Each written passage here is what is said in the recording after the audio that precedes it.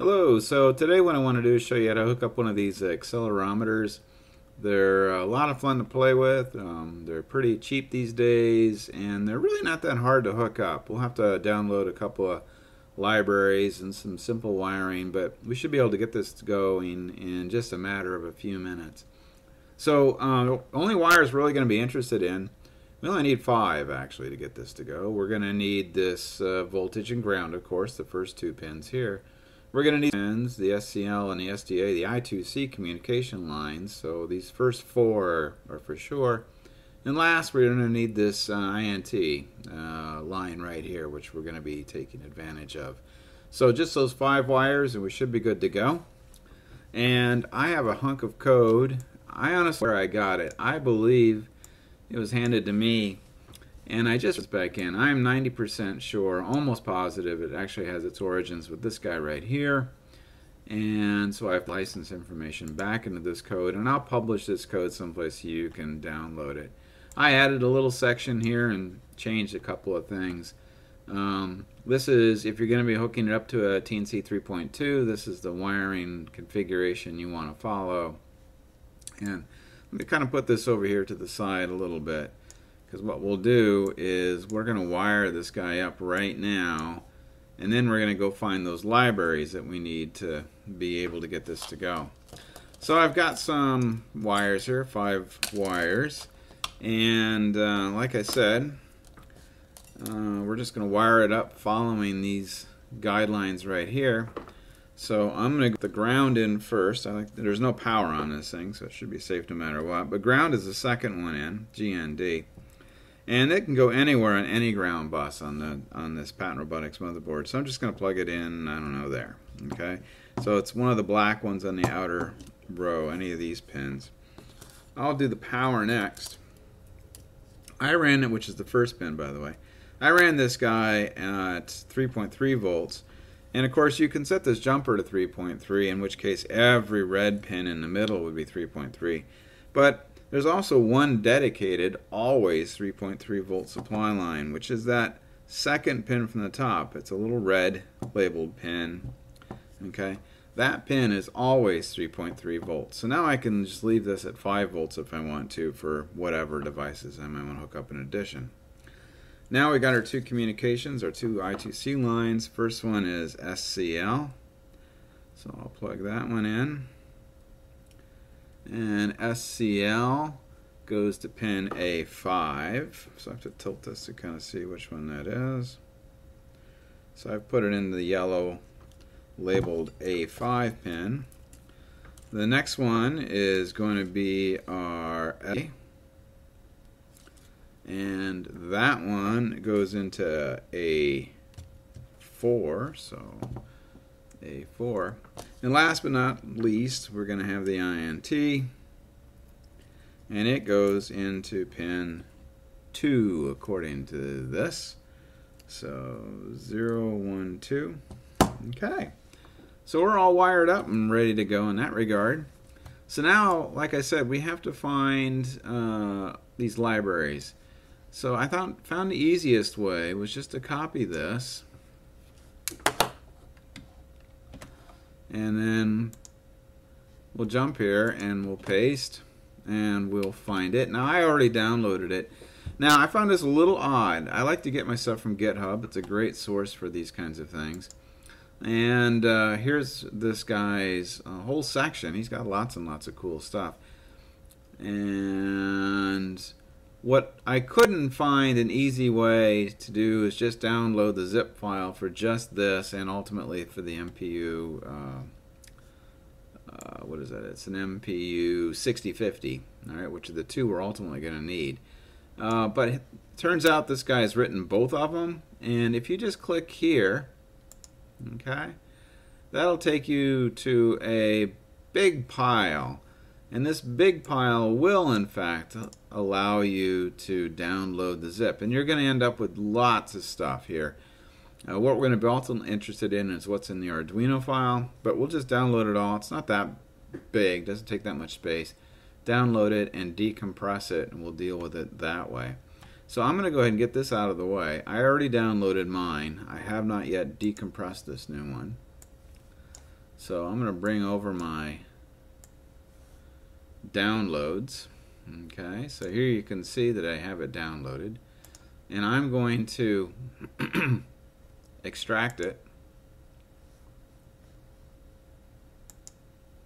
create a folder, and it's going to give us all those files that we need. And we only need two. We'll ultimately need the I'll show you which two we're going to need.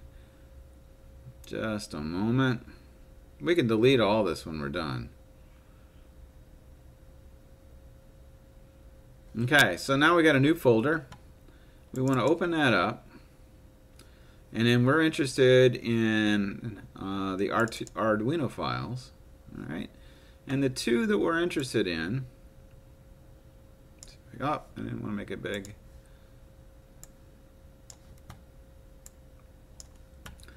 Of course, we want this I2C dev file, and we also want this MPU 6050. So what you want to do is you want to find your Arduino folder. Okay, so I'm on a PC, so when I put installed Arduino in, it went into the documents. I have a folder called Arduino, and inside of there, there's a, I'll show you here, but I have a Arduino, but there's one called libraries. So what you want to do is you simply want to drag this MPU 6050 and this I2C dev into this folder. So here they are. Here's my I2C dev, and here is my MPU 6050. Both of those are in libraries under Arduino. All right. If you do that, you'll have all the pieces that you need to get this done. So let me get this stuff out of the way. All right, so let's look at the code. I'm already hooked up. In fact, I can probably just plug this in. I'm going to post this code. I'll have a link to where it's posted below the video on YouTube. But I have a couple of pieces in here that I've added. So these things here are all built into the library. That's what you get when you download the MPU 6050. All right. So I've decided to use, in this particular case, this one here, which is going to get 6 different pieces of data. It's going to get the acceleration, X, Y, and Z, and it's going to get the gyroscopic data, X, Y, and Z. Okay? Now, the things that I've added on to it is we can just print these, and I'll demonstrate them real quick. We can either print or plot the data, and this is stuff that I've added on. And so I'm going to gather all 6 pieces of data, and let's plot just acceleration. So I'm going to move this over here a bit. Plug this guy in.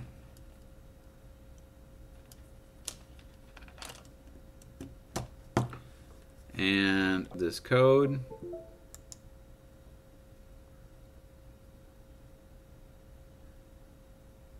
I'm going to pause this while it uploads. Okay, it's done uploading, and of course this was a plot plan. So what it's going to do is it's going to go ahead and put out those pieces of information that are separated by a comma. In fact, we can look at it real quick. If I open up the serial window, there we go. Okay, so it's streaming out with comma separation. But if I go to plot, it's going to look a lot better and easier to understand. So if we look at it with a plot, and I take my accelerometer, now we can see that as I rotate it in one axis, right, I get quite an action there on the red line, the blue line. And it's kind of cool. If I flip it, the z-axis, so now you can see the green is completely over. So it's been flipped 180 degrees. Now it's up again.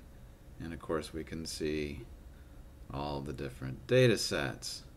Let's load another one real quick. And let me pause it. I'm going to go ahead and I think I will demonstrate plotting the gyro. Alright, so I'm going to uncomment this, and like that, and I'll load this up. I'm going to pause it. I'll be right back. Alright, so here we have it. And now we have the gyroscopic data. And it's similar in nature, although it's funny because it'll stabilize, right? So it's like if I'm pushing a spinning wheel, I can push it slowly and not a lot changes. I push it quick, but then it restabilizes. Alright, so I can work in all those axes. So this is the gyroscopic data. So one last thing, I'll just have it print all the data formats, and we'll talk about the data briefly, and then I'll be done. So let me pause this, and I'll be right back. Okay, so here we can see all the data streaming out, and it's a little overwhelming to figure out what the heck is what, but let's just take a look at the code, and from here you can figure out what you want to use. So this, of course, is going to gather all the different data and put it into these variables. These, by the way, are going to be created up here. So these are going to be our acceleration, X, Y, and Z, our gyroscope, X, Y, and Z. And then from that, it gets gathered. And all I'm doing in this particular case is printing it. But for any of the projects that you're interested in, these are going to be the values that you're going to be interested in following and manipulating and moving, you know, and collecting data from. So hopefully this was helpful in getting it working. This is a very black box kind of project. I'm not explaining how anything works. That has all been done for you so far as getting all the development. It just fills up variables. All right. So hopefully this is useful, and I will see you again soon.